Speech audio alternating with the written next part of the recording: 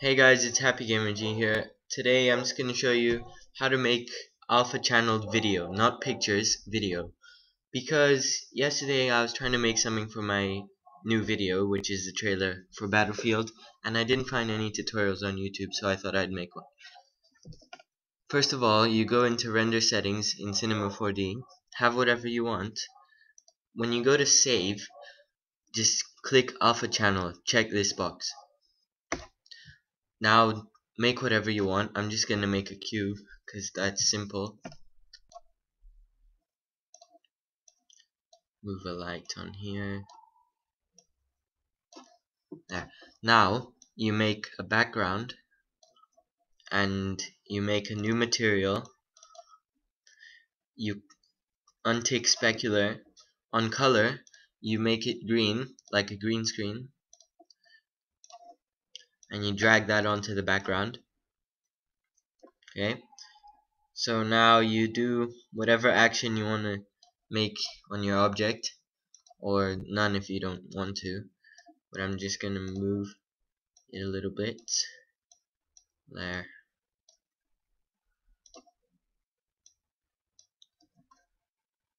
Okay, so now render it.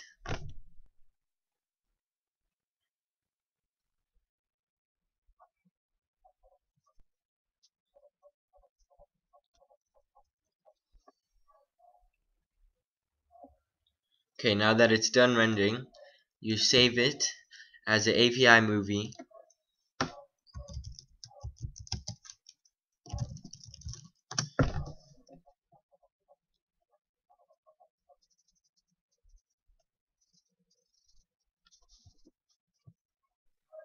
Okay, once it's saved, open up Sony Vegas. I preloaded a video here, which I think is pretty cool. Now drag your video that you just made in Cinema 4D, drag it on top. I'm just gonna stretch it out because I didn't make it very long. Okay, so now it's over your video. You can only see this. Now you go onto video effects on Chroma Keyer and drag green screen onto it. Now as you can see, the green is gone.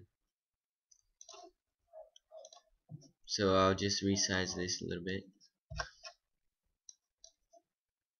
Okay, and there's a bit of a black border, so we're just gonna drag green screen onto it again, and the threshold. Okay, there, it's gone. So now when you play the video, the Chroma Keyed object is there. And if it's a bit transparent, you can play around with the chroma keying and get it perfect. Right, thanks for watching guys, please subscribe.